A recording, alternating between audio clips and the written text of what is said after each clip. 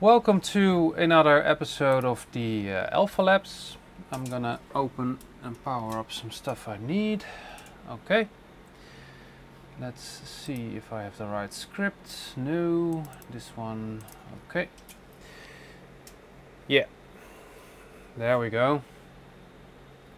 Well, I've set up a test to show you the influence of the grid to an amplifier, and in this case it's an integrated amplifier.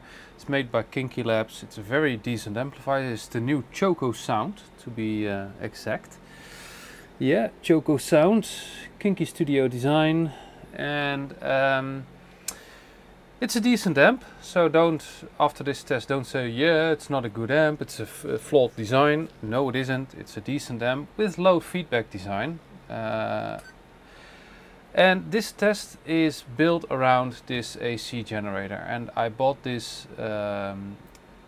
device to test filters, power conditioners and regenerators and stuff like that. But then I thought I can also test amplifiers to see how immune they are to the grid, or how the grid influences an amplifier, of course. Well, we all know that switch mode power supplies are pretty much immune, but they also generate noise.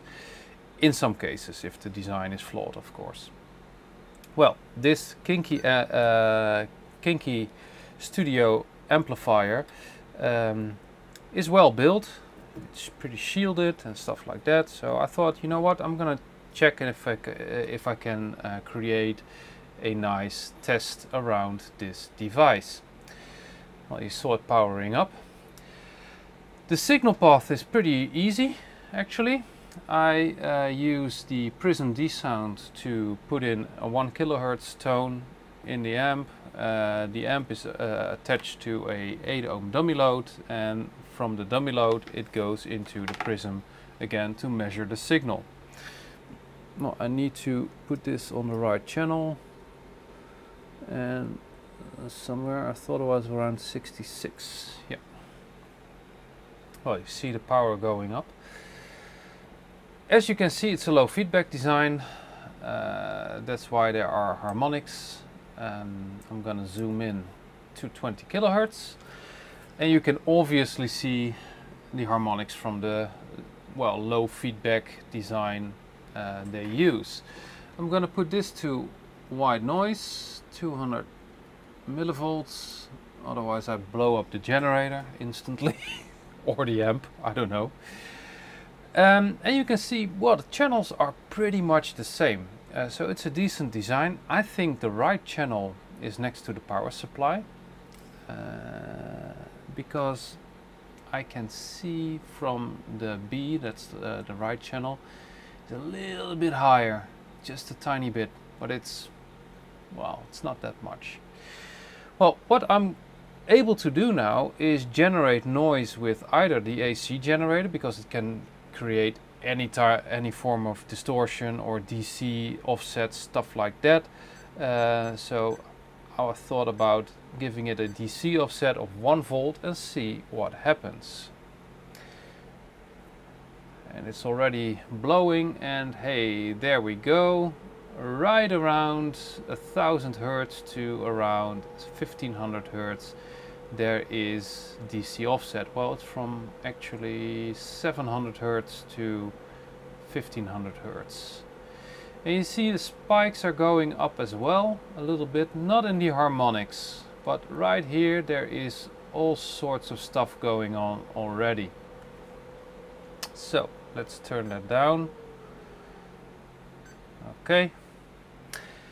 So you can see that only 1 volt of DC offset already generates more noise in the power supply, and I think the power supply is leaking to the signal path.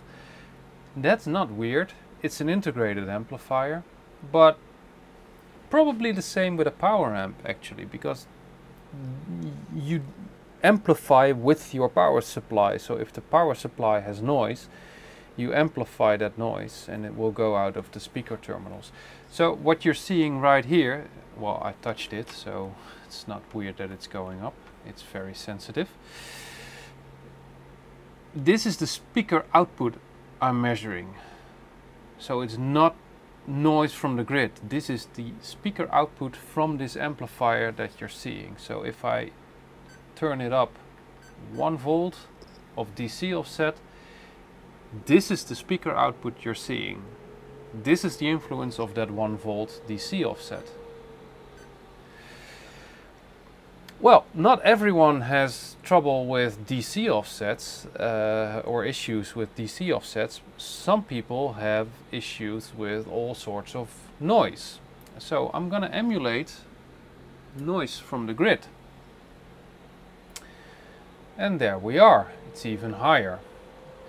And it's broader. That's not weird because it's white noise. I'm actually pumping into this AC generator and it's amplifying that white noise with the AC it's generating for this amplifier. So the white noise is going in, it gets amplified a little bit and it modulates it on the AC 50 Hz output that it's pumping into this device. And you can see it's even broader than the DC offset, which makes sense, of course. I'm gonna switch this off because it's really having a hard time with this amp. I think it's reflecting some of the noise back into the socket, and that's why it's heating up, but it can handle it, no problem at all. So this is what I wanted to show you actually, so that the grid, the noise on the grid has a direct influence of the performance of an amplifier, and you can see it in the output of this amplifier. And well, the noise floor is around minus 120 dB, which is pretty good for an integrated amp. And maybe older amplifiers don't have trouble with it, but mostly the noise floor is higher, so you don't see this kind of noise.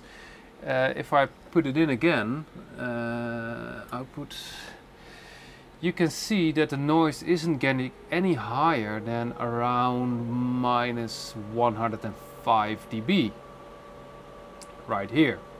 Or well, the spikes here, these are harmonics from the 50 Hz. It's not that most amps have that, but if the noise floor were around minus 100 dB, and that's not really weird for an older amplifier, you will never ever see this because it will be drawn in the noise floor. But amplifiers get better and better and the noise floors go down and down, so now we're actually seeing trouble like this. That's at least my theory. Well, I hope you liked this video. I just wanted to show you the influence of noise on the grid on an amplifier like this, and of course I've previously made a video about power conditioners that can handle this kind of issue, so your noise floor will be better. I demoed that on a Bryston plate amp, and well, the difference with a decent power conditioner was, well, quite obvious actually. So I hope you like these kinds of videos, and see you next time. Bye bye.